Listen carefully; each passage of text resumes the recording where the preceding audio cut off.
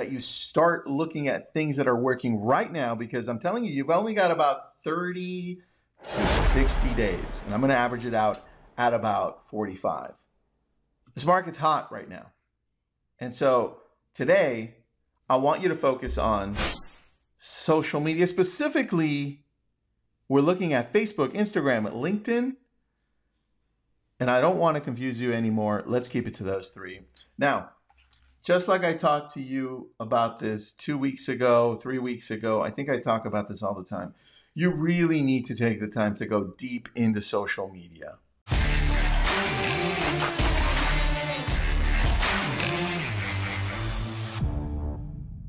I want you to just use these three and not get confused and go all in, which is Facebook, Instagram, and LinkedIn. Let me break it down for you exactly how to do this. Number one, Facebook.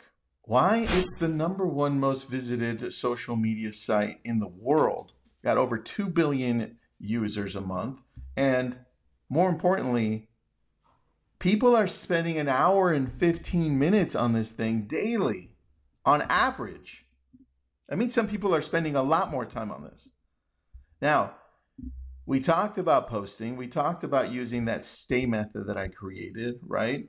If you forgot about it, let me know. I'll send it over to you. I put it up on YouTube. Posting routinely, posting at least once a day throughout the week and alternating it between, you and your business and then your hobbies, right? That's easy. The other things are a little more difficult. And here's where we get into the nitty-gritty. Referral groups. As a team, our team, locally, we use the referrals group a lot.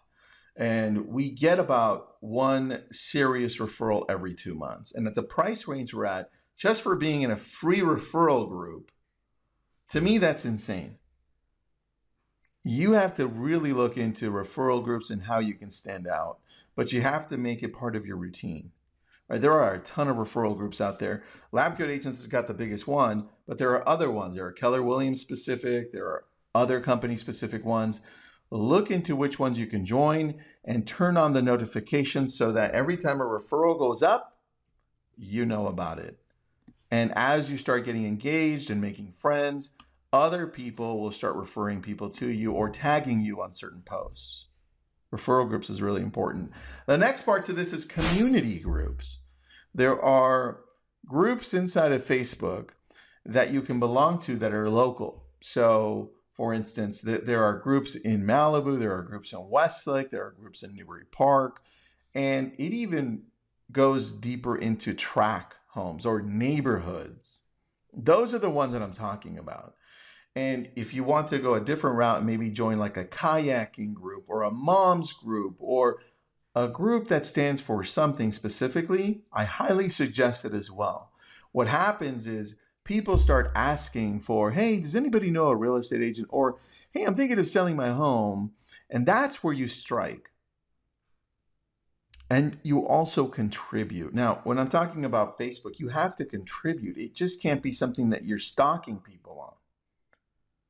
You have to take time to post in these communities and take time to tag people and engage with people. It's part of your job. It's part of your business plan. But as you start doing this, this can be really rewarding really quick. And then the last part of Facebook is you've got to pay to play, which we talked about this yesterday with Facebook lead ads or regular Facebook posts that are business oriented. If you're with Keller Williams, you've got Keller Williams Command, and you can certainly do those Facebook lead ads that are about $1 a lead, which is insane to me. But you've got to put money behind it, and you have to have systems in place to be able to take advantage of that. Right now, more than ever, this is working. People are paying attention. More people are online than ever before. And this whole recovery of our country through COVID, what looked like it was going to be a V is probably going to be more like a W, right? It shot down, shot back up. Now it may shoot back down and it may shoot back up later. So these are the things I'm telling you to do online, specifically on social. Next, Instagram. It's the number 2 most visited social media platform in the world. What do you do? Now, we've been through this before, but I'm going to highlight the things that I need you to do. Number one, you look at posting to your feed. The feed is that regular thing you scroll through with a picture or a video or a quote or something along those lines. That's the feed. Now, there's also the stories section. And I would argue with a lot of people that stories are even more valuable to post to than the regular feed. And if you're wondering, well, what's the difference between stories or feed? I have a YouTube video on that. It's about 20 minutes long, goes deep into Instagram. If you need it, text me or shoot me an email and I'll send it over to you. Now, posting is important, but then again, you have to decide to go all in and say, well, how many times am I going to post or what am I going to do? Here, it's easy. It's an easy thing to remember here. 1 post to your feed and 4 stories a day. But Tristan, what the hell? I don't have enough time to do this. I'm like, well, do you do anything through the day? I'm like, yeah. Well, tell people what you're doing, and that's part of the stories. You see, the stories is you're taking people through your day.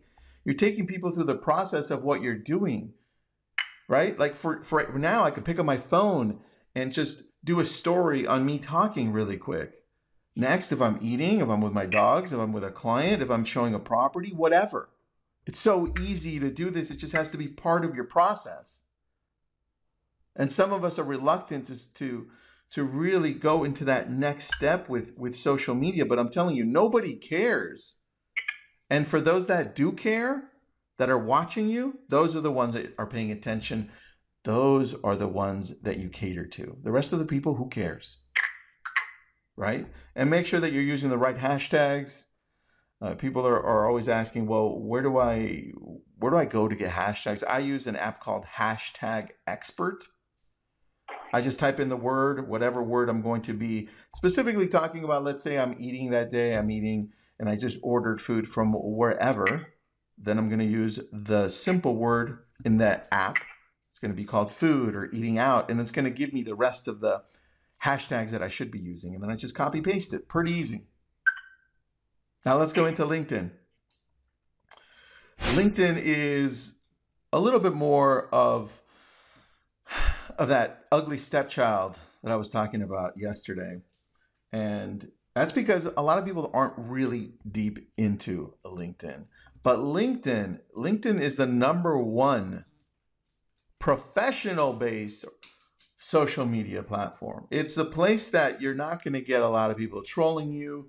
You're not going to get a lot of people complaining. People go to it to usually check out your profile to see who you are, what your job is, because that's what people are looking for in LinkedIn. People go there to find jobs, to connect with other professionals. And so when you're posting to LinkedIn, you've got to think, well, let's tell people about my business. Here's where I tell people about my awards, tell people about my listings, tell people about my business. And this is where I inspire people through video or through posts. That's how you look at LinkedIn. And if you want to take it to another step, well, LinkedIn has this thing called Sales Navigator. And they charge about $75 a month for it. It's a LinkedIn product, and Microsoft owns LinkedIn. So they're trying to go deeper on this. But check this out. Listen to this. LinkedIn has this thing called Sales Navigator, and it allows you to reverse prospect exactly who you're targeting or who you're reaching through LinkedIn. And I'll give you an example of what we've done with it over the last 3 years. Let's say you want to target doctors, and only doctors that work in a certain area, and only doctors that work in a certain area that have 5 years experience or more. Well, LinkedIn allows you to narrow down that search so that you find those doctors that have been in the business of being a doctor for 5 years and only in the vicinity. You can do that with anything, any job. You can do that with firemen. You can do that with nurses. You can do that with executives. And see, what happens is if you're in a certain area and you've helped a group of these people before, you can then automate this process so that a message goes out to them and say, hey, doctors, I noticed that we live in the same area and I've helped out some of your friends. Let's just connect. As soon as they connect with you, then you can say, hey, doctors, I've got a special offer that's helping you, doctors, specifically. This is the deal, and whatever that deal is. Now, LinkedIn can be super powerful, but you've got to go all in again and say, well, how do I use this? How do I do this? And that's why there's YouTube. Look, if you have any questions, you can always reach out to me, but I may not go deep into the explanation with you, but you can always Google how to work LinkedIn Sales Navigator and take it an extra step further. But these are things that people don't usually use that are extremely powerful in the ability to be able to do this. You can't do this on Facebook. You can't do this on Instagram, YouTube, TikTok, anywhere. It's only on LinkedIn. And the fact that people, professional people, are on LinkedIn, chances are they have a job and they're making money. And so it makes it even more valuable, right? But then you wouldn't know that if you don't go deep into it. Now, some people also use this to connect with other real estate agents across the nation, across the world, or to create networks. And I highly suggest that as well. But those are the three that I want you to focus on over the next 30 days. And if it's too much for you, pick one, but do it daily, either Facebook, Instagram, or LinkedIn. Thanks again. Please subscribe, click that little bell, and do me a favor, have an amazing day.